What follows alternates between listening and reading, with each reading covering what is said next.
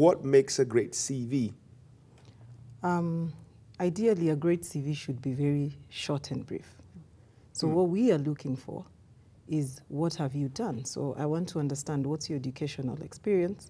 I want to understand what is your professional experience. Right. And then I want to know what are your achievements in each place you have worked, and then the duration of the time. Right. Then are there people that we can actually contact who can tell us about your professional experience? Because here we are looking for a job. So in your CV, you should be very clear that the referees you give are people who actually can talk about you as an employee. Me as an employee? Yes, because not I'm me looking. as someone that I've worked with before. Say, perhaps we were in the same company, just an example, but I found you to be very, very productive in your area of study. I may not be your boss, but I could just be your colleague. That's fine, because that's fine? professional. Awesome. Yes. Good. So But it doesn't have to be my head of department. Not really. No, it Not can be a necessarily. colleague or a workmate, someone like that. Yes. So what employers do is, when you are actually doing the background checks, then you can actually ask for reference Yes. from the supervisor to give you more details. But as long as somebody should be able to refer you professionally, then that it's important to have that person. And just make sure that the contacts that you have given are contacts that you can, are real contacts that you can reach people on. A lot of times we just do CVs for making them look nice and flowery, but they should actually be what sells you, what makes us shortlist, because whatever that is on that CV is what I am looking for on the job description of the advertisement. Right. Carol, what do you look for when you get tons and tons of CVs? People who want to come and work for Ringia One Africa Media.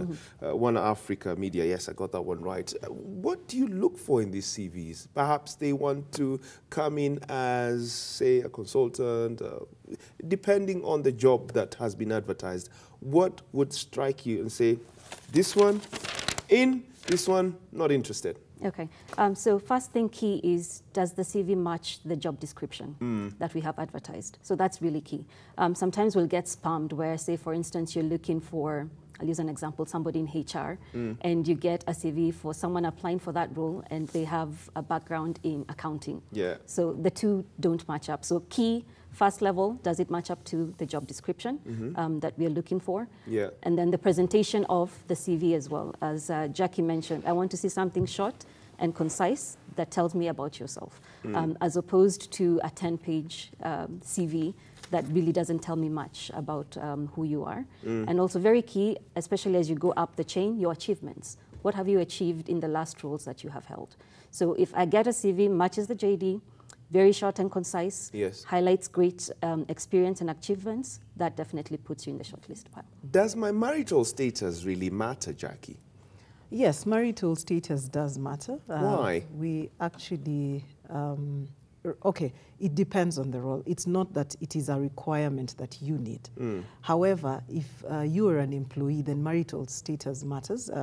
There was an act that was passed last year, and we actually need to give our marital status to our employers. Why should that matter? Why do you need to know all about my business? Now, when you, I say depending on the jobs. Right.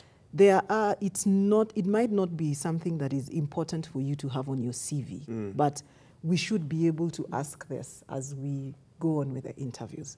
This is because it depends on the job. Sometimes I am looking, like, for example, if you were looking for a nanny, you're an employer, you actually would want somebody who has children and can take care of your children. So it depends. If I am looking, it depends on the position that I'm looking for. Okay. For me to be able to say I want somebody of maturity, somebody who should be able to handle people in different ways, but it is not something that... Stop right there. I'm going to cut you short. Why? How do you say that someone of maturity... Look at what happened last week. There was a gentleman from Strathmore School. He's been in the headlines for almost 3 days. Yes. And he had an issue of battering his wife that led to death. Yes. How do you say that that person was responsible? Now, marital status. it's not that we are doubting his maturity. It depends on what happens. So there's emotional intelligence and there's also level of IQ. So clearly, we can actually be overtaken by our emotions. So that is a totally different thing. Yes. Do you agree, Carol? Whether marital status is important during an interview. Typically, for me, it's not a question I ask in the initial interview, but it comes out. As a person starts telling you a bit about themselves and that kind of thing and their background, you'll be able to pick up whether or not they're married. In terms of, does marriage make you mature? Not necessarily. You'll find there are people who are not married and who are very mature and well put together. And you'll find those who are married and are the exact opposite. Yeah. Right. So I don't think marriage per se makes you mature or not. Okay. Yeah. I could be having a bad hair day like I'm having today. Obviously going to the barber shop. Please forgive me for that. Tomorrow I'll be looking more sharper than this. But this is the day that I happen to take that passport picture that the CV requires me to put. First and foremost, am I supposed to put my picture on the CV? No? Yes? No? No. No. So even for a modeling job, no? Well, so perhaps for a modeling job, because they may want to see, how you look like. Yeah. But for any other role, usually if I see a picture or not, for me, it's neither here nor there. So if I put my picture on the CV and I'm that good-looking guy, perhaps, well, I still think I am when I'm carrying cake.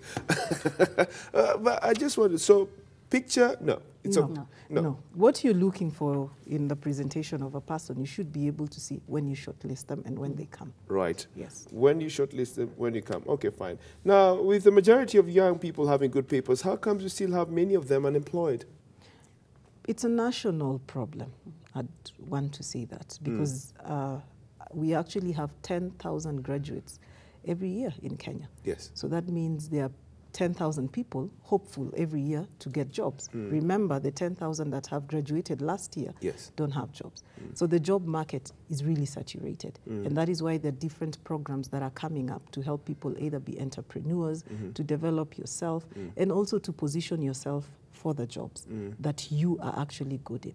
The difference between this is that sometimes we just apply for jobs. So you get applications, I'm looking for any job. You know, you need to understand what's your niche market. What are you good at? And then you develop yourself based on that. You are able to say step by step, I'm good in HR. So these are the skills that I need to develop. And this is because there is a body like IHRM. This is what they require. So this step by step, this is what I need. Then you get to the next level.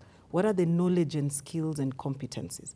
Then now you identify people who you can work with to help you grow. That way, you're developing yourself for a specific line, and you will be good at it. So you stand better than your other competitors. CVs have been about white-collar, blue-tie jobs. The new system of education insists that there won't be a lot of white-collar business going on for as long as the new system of education is concerned.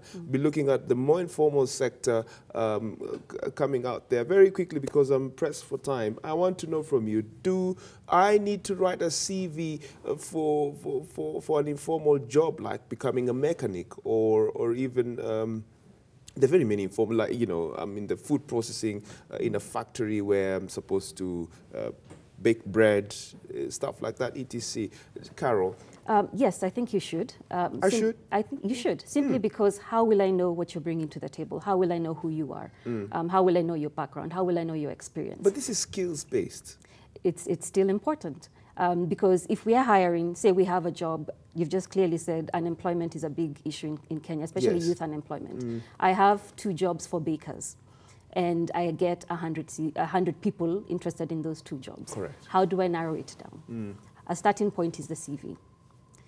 I have a CV, I'll look at your background, I'll see what you have done, then I'm able to really narrow it down so I can be able to fill those 2 positions. So I think it's very important. Something else that you've mentioned, I agree with the new system in terms of focusing more on vocational and technical jobs leads to more entrepreneurship, which is very key in helping us solve the youth unemployment issue.